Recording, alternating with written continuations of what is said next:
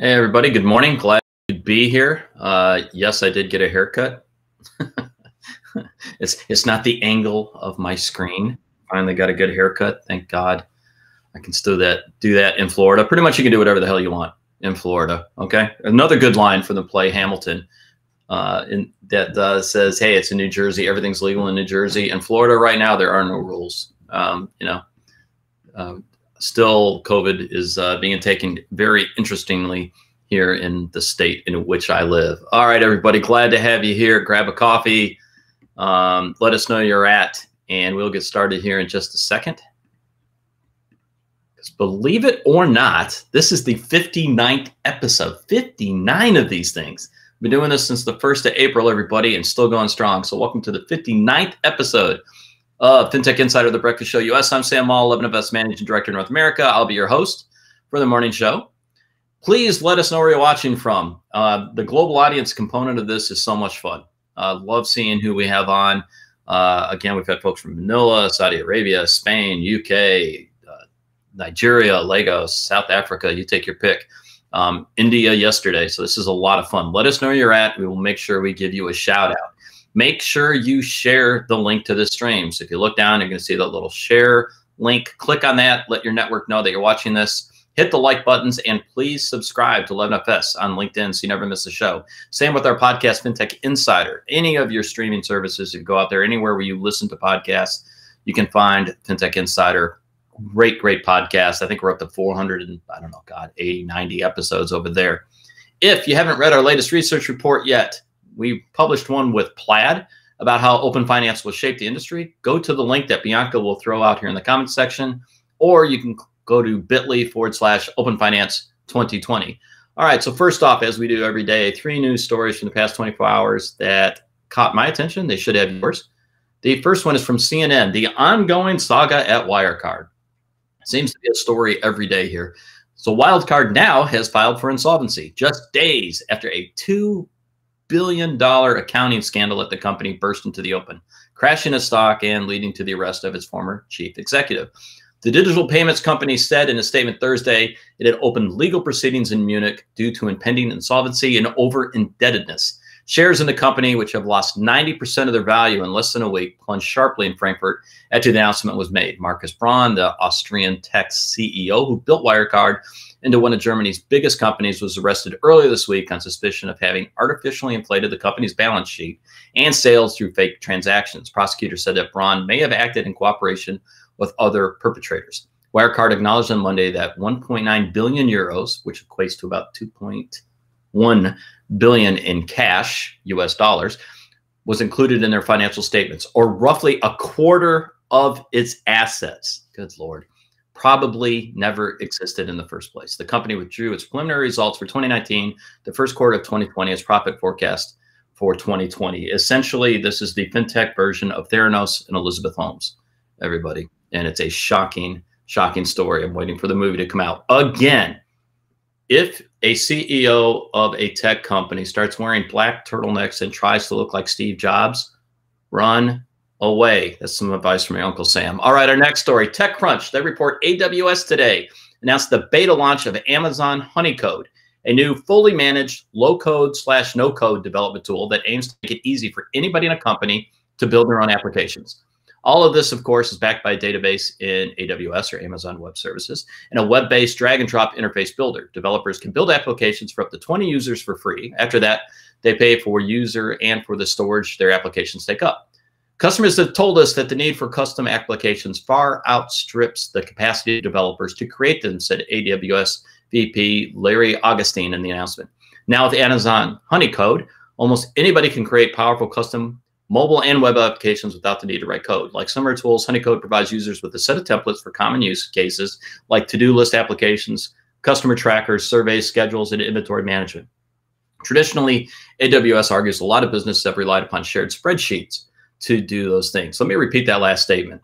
Traditionally, AWS argues a lot of businesses have relied on shared spreadsheet to do those things. Hell yes, a lot of companies still depend upon Microsoft Excel. Oh my God.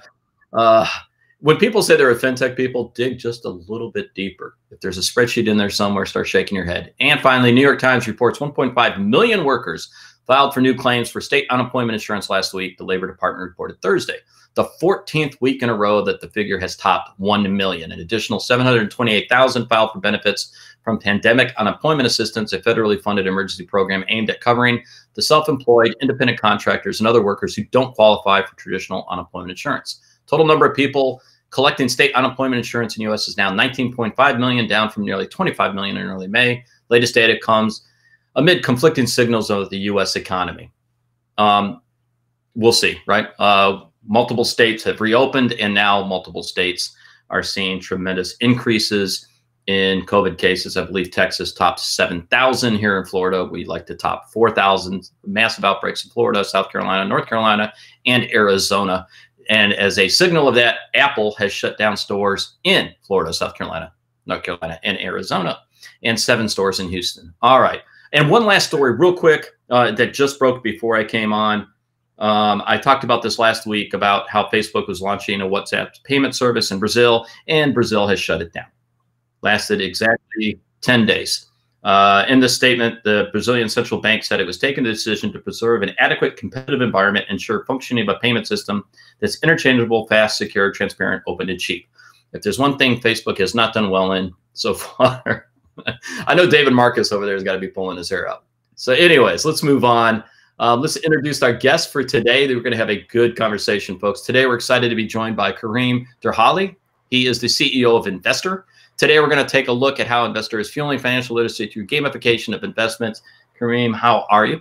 I'm extremely well. Delighted to be on your show. Thanks so much for having me. Unlike you, I haven't been able to have a haircut in about 3 months, and my wife loves it. My mother hates it. As I said to a friend recently, I live with my wife, not my mother, so I guess she gets to it. Yeah, trust me, my wife wins any discussion that we have. I'm assuming you're in London. I'm actually in the countryside. We managed to get out of London right before the lockdown, so we didn't break any laws. We came out to the countryside, and we've been enjoying. I'm looking out the window. We've been enjoying just fantastic weather for the last 3 months. That's, if there's a silver lining, that's been it. The weather's just been unusually kind to us here. Well, we're going to talk a little bit about your company in just a minute, but before we do that, I'd love to kind of set the stage a little bit, because you're the type of fintech founder I love, because you've had an incredibly long career in banking. Correct me if I'm wrong here. Deutsche Bank, yes. Lehman Brothers, Merrill Lynch, JP Morgan, right? Yes, and Bankers Trust, yep. So there you go, folks. There's somebody who's been around. They know what they're talking about. This isn't theory. So you founded Invstr back in 2012, right? Correct, yeah. All right, so why don't you tell us, what's the mission statement? What's the ethos of Invstr? What is it you focus on?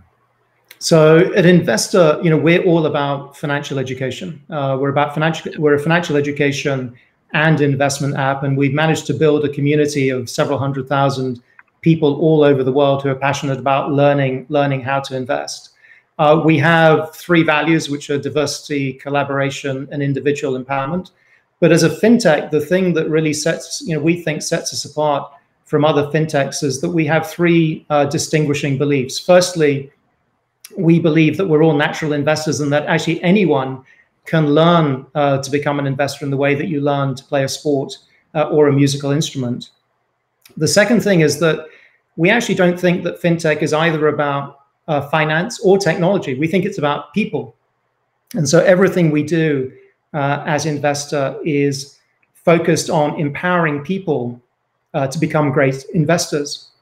And the third thing that we believe is that investing isn't an event, it's a journey. And actually, it's a journey that you don't need to take alone. It's a journey actually you should take with other people along with you. So real quick, I got to give a shout out to Brian Clagett, who just said in the comments, Wirecard should be renamed Wire Fraud. That was clever, Brian. Good for you.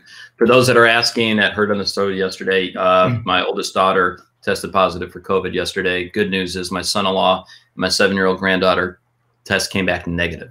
So good silver lining in there. So thanks everybody for asking.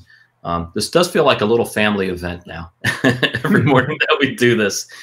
Here's why I absolutely love your product, Karim. And I'm not the only one, by the way. You guys, you were named Entrepreneur of the Year at the Go Tech Awards back in 2019. You know, obviously the product is fantastic. Here's what I like about this. I made this statement yesterday in a podcast. It's one thing to make an app. And we talk about democratizing financial services, right? So it's one thing to create an application. It's another to then also educate at the same time. And especially in the investing space. I mean, I've given this story a couple times, folks. Everyone knows about, at this point, what happened with Robin Hood, the young college student who actually committed suicide. A lot of it due to the fact that he thought he had lost something like $738,000. Basically just not understanding what he was doing. Yep. That's why I love your app, this concept of you can also educate. So can you talk about that component and how you do that? Sure. I mean, look, firstly, what happened to, I think his name was Alexander Kearns. I mean, it's truly tragic. I mean, it's tragic for him. It's tragic for his family. And what's even more tragic, it should never have happened.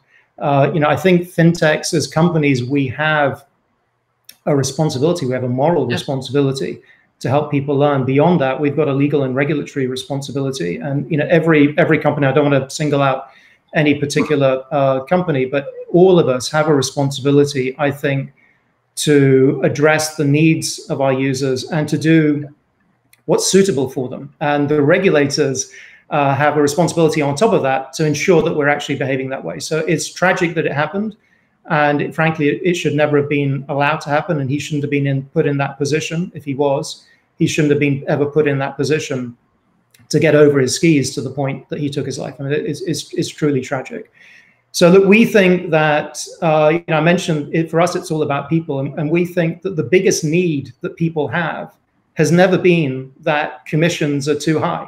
I mean, that's, in a way, that's a rich man's problem or an active trader's problem. I'm paying too much in brokerage commissions. You know, we've surveyed several thousand people, different age groups across the US. And overwhelmingly, you know, the answers that came back were nothing to do with the cost of trading. It was all to do with lack of confidence, lack of knowledge, and perceived, you know, the perception that you needed to have a lot of money to become an investor. And so that's what we've majored in at Invstr, is about providing people with the financial education that they really need to become skilled, competent, confident investors. And we do that in, yeah, sorry. And I was just going to ask you, as you talk about that, because we had a great question come in from Veronica at Truist saying, do you have programs that are focused on a younger audience to start them early? So I'm going to be selfish, Karim, because I know you do. Right. I have an 18-year-old daughter about to go off to college. The lack of education from a government standpoint, right, from a school standpoint around investing is shocking. It is absolutely shocking here in the U.S. So the good answer, Veronica, is yes, and he's about to dive in. How? I think, you know, I think out of there are 17 states, I believe, in the U.S. that legislate that financial education should be part of the program. The problem, I suspect, though, is even in those 17 states, the way that financial education is delivered is probably suboptimal. It's probably a teacher going in, 45-minute class, talking about concepts that people don't really understand. And it's probably, unfortunately, instantly forgettable the minute that the students leave the classroom. So what we've tried to do is to build a financial education program that is durable, that is memorable, that is highly engaging. And we do that and also familiar, where the learning curve is super, super low. So we do that in three ways. The first way is we have a game, because people love to play games and we all learn naturally by playing games. So we have a game called Fantasy Finance, which kind of gets you in the middle of the game, the bigger game, the real game, the financial market game. And you get to experience all the thrills and spills, particularly, you know, the volatility of the markets over the last few months. You get to experience all the thrills and spills of the markets without risking any real money. And in the process, and we can talk about it more in detail, but in the process, you start to learn some of the basics about good portfolio management without even realizing that you're actually doing it. The second thing that we have on Invstr is we built an entire social network. You know, so I used to joke that if Michael Bloomberg and Mark Zuckerberg had a love child, it would have been Invstr. And so we built an entire social network with social profiles, a feed, group chat rooms, direct messaging, all to enable people to learn from each other. Because I think particularly younger generations, they don't want to listen to so-called experts or people like me. They want to learn from each other. And what we do is we enable collaboration and communication and peer-to-peer learning at every level, at a community level, at a group level, and also at an individual level. And then, so learning by playing, learning from each other is fine, but people also want to learn a little bit in a more structured way. So last November, we rolled out something that's called Invstr Academy. And Invstr Academy is still fun, it's still social, you get trophies and certificates, but it's 85 lessons split into 10 modules, structured step-by-step practical guide to everything that you need to learn to become an investor without the jargon, some theory and some very strong practical advice as well. We've had 45,000 students go through that. We've had thousands of people graduate. We get rave reviews. We've written it in a way, I mean, answering your age question, we tried to write it in a way that a 10-year-old could understand. I mean, that's kind of been our benchmark. So it's bite-sized. If you don't want to read it, you can also listen to it. So we have our own, we've created an audio version of every single one of those 85 lessons. So we made it super accessible, and it gets rave reviews. And I don't think there's another syllabus quite like it. I mean, there's so many investing for dummies and kind of financial education, but there isn't a syllabus quite like it in the rest of the industry. Yeah, I absolutely love the concept of it. You keep introducing new components. And correct me if I'm wrong here. I think I remember reading you actually have a crypto index. Correct. So good move. Yeah, no, we have a crypto index, we have a dollar index. When people first play the game, we give them $1 million and 100 trades. And the idea is to allocate that $1 million across a portfolio. And we give people what are called jumpstart portfolios. If they're not sure what to buy and sell, what to put in their portfolio, what to buy in particular, then they have a choice of portfolios. One is Brand Swag, one is TechCrunch. A Tech Junkie. And we've created all those portfolios. Even start with a jumpstart portfolio and then see how you're doing compared. If you start to change that portfolio to see how you're doing compared to the index, if you've done nothing and just left the money alone. So are you adding, what we would call alpha? Are you adding additional returns through active management? Yeah, Brian Clagett, former Gizio, he's now an advisor investor at Blip, and he's probably at his lake house. Brian, every time you post a pic on Twitter, I get more and more jealous. But good comment. He said the social aspect is interesting. Building a community like that drives engagement, loyalty, and empowers the customers. Yes, and it's also damn hard, is it not? It's extremely hard. I mean, we were talking before the show about trolling and other things. I mean, you've got to be very, very careful. It's a huge responsibility, again, to manage that community and to keep it constructive. And actually, 1 in 3 of investor team members are actively involved in the community day to day. I mean, for example, anyone anywhere in the world could, pick up Invstr and send me a direct message and ask me a question. I mean, thank God they don't do that all at once, but we're very, very hands-on in the community. And so we get fantastic reviews about all the features in the app, whether it's the Academy and also the game, and people get addicted to fantasy finance. But we particularly get, shout outs for the community, and it's the quality of the community. And it's not, we help, we instigate it, we help manage it. But at the end of the day, it's the people in the community who are self-policing. They're creating mini communities within it in the group leagues and the group chats that are created. They're contributing to the feed. They're driving the engagement. And we're so thankful to all the investor members we have all over the world who are making that community a really positive, constructive place for people to learn about investing. Man, I'm really curious for your feedback, especially on the U.S. So, and what I mean by that is on the retirement side of this, because I began my career at Northern Trust back in the 90s, focused on 401k management and what we call in the U.S. DB and DC, so defined benefit or pension plans, which pretty much don't exist anymore. They're pretty much gone in the U.S. And there's been a big shift to employee/employer contributions in the 401k. And I think what we're quickly realizing is, for I'm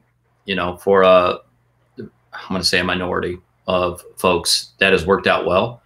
There's a significant retirement gap that's come forth in the U.S., and COVID is exasperating that. After the financial crash in 2008, we saw so many people's portfolios crash, and if you're in your 60s or 70s, you're never making that money back. And we're here or there again now, right? So it's rather interesting. I love how Sidharhar, of course, Sidharhar said something. Hey, Sidharhar, saw this coming. Oh, a Professor Scott Galloway call out. Here we go. Recode call out. Professor Scott Galloway wrote, oh, dang it. He said something really brilliant in the comments moved. Here we go. He wrote a powerful piece called I Addiction, saying that tech and trading platforms are attracting primarily young day traders, many of whom are addicted to trading, driven by its variable rewards and gamification. So how do you promote the opposite? So responsibility, deliberate, and informed trading. And is there data to show you're succeeding in a growing retail investor competence? Man, good question, Sidharhar. Wow, excellent question. Look, I mean, I think there are two challenges. I think the first challenge is to get people in the game.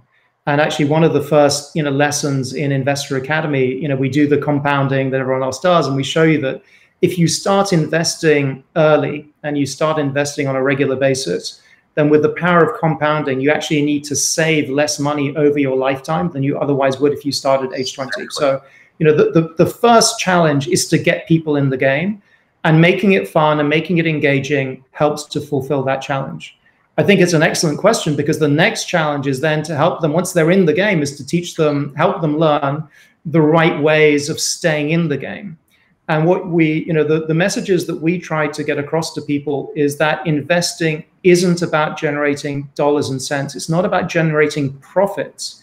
It's about generating a return on your capital consistently over time. So the fancy finance game, actually, we changed it a couple of years ago. It's all about the way we judge people is about the return on capital, not their P&L, not their profit or their loss. It's about the return on capital. So the psychology of the game, it's all about what kind of a return am I generating, and can you do that consistently? And it's a it's a 1 month period. We'd love to do it longer. In fact, some people have said let's push out the boundaries of the game, but we need to keep people engaged at the same time. So we found that a 1 month kind of time horizon is the right framework. People keep their portfolio, so we just they can see that all-time performance as well. So it's about, and then what you realize, it's about staying in the game. So how do you stay in the game? So you've got to stay. The staying in the game is through diversification, right? Because if you knew which way the market is going at all times, then you don't need to be diversified, right? If you could get short Wirecard at the right time, then God bless, you're doing fantastically. Most of us don't have those supernatural abilities. So diversification is what keeps you in the game. And that's what helps to preserve your financial capital. And the other point that we make also in the Academy, when we're giving people practical tips at the end in the top tip section, is it's also about preserving your emotional capital, because financial markets are just amazing at exhausting people, at playing with their emotions and forcing them out, because markets will only move when people are out. Right? If everyone's in the same, if everyone is long, market's not going to be able to go up because there are too many people long. So preserving your emotional capital is about being efficient in how often you trade, and only trading as often as you really need to. And again, it's a criticism that we've had, is that we ration the number of trades that people get, because again, we're trying to teach people, so you have to be diversified. You can't put more than, in the free version of the game, you can't put more than 10% of your portfolio in any one instrument. And then you get a limited number of trades, so you can't go trading, left and right. And so we're trying to teach people good long-term investment management, at the same time making it fun and exciting and engaging to get people involved. I got a great comment out here from Hashim Syed. And sorry, Hashim, I probably slaughtered your name. He's at Growth Marketing at Facebook. He said it's a fantastic app. Highly recommended for those who want to learn about financial markets and investing in a fun way. Congratulations to the team. So there you go. Good praise. Wow. Coming from Facebook. So Hashim, I take back everything you said about Facebook launching in Brazil. We love Facebook. Yeah. So I'll give you, I always like admitting my own mistakes. So back in the 90s, when I went to work for Northern Trust, I had an ESOP program. So for those of you that aren't familiar, that is literally Northern Trust granted me stock. I was given it. It was part of my pension plan when I worked there. And I saw multiple stock splits. Northern Trust, still a great bank, by the way, everybody. But come 2002, there was a massive market crash that, we talk about the dot-com crash and after effects of 9/11. So I learned that stock options and an ESOP program and everything. If you're not diversified, meaning I had way too much of my retirement tied in with my own company, which, by the way, all went away. Right. when you're granted stock at, say, $60 a share, and it goes down to $30 a share, and then you're given 6 months to exercise that stock, it doesn't matter how wealthy you are on paper. I'm still in my daughter's bedroom, everybody. I am doing a live podcast, and I am not retired. So the concept of diversification across multiple assets and dollar cost averaging, right, Kerim? I mean, that's what I tell my kids constantly. But I love the idea of a sandbox where you can learn and play. And I'd be curious to see, I'm sure you've got to get questions around integration, maybe with some other apps. I would have called you and asked about that. Right. Yeah, I know that we've had lots of people reach out to us, because I think, building a transactional platform is relatively straightforward. It's commodity plumbing. There's some regulatory hoops you've got to jump through. But building a social network, and we're a small team, and every time we have a request to our chief technology officer, says, look, I don't have 8,000 engineers who are managing the feed. We have 12 engineers in the business, and so no, it's not easy. I mean, the things that we've done in terms of building the feed, making it relevant, we built a whole artificial intelligence technology so that we can deliver to solve a problem, which is delivering the most relevant content to our users at any point in time. It's actually a patented profiling and recommendation technology. So we create dynamic profiles of every one of our users every 6 hours, and we match up the content. So they're getting relevant information that's specific to them every 6 hours. So no, all of these things, building a game, and we had so many false starts on the game until it finally took off. I mean, these things take time, but we believe, one, it's super important. I mean, this is the big social need out there.